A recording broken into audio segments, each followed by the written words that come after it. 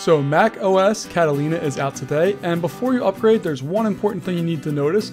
That's that 32-bit support is now gone. So only 64-bit application is going to work, and you want to check and see what you have before you upgrade, just to make sure you know what you might be losing.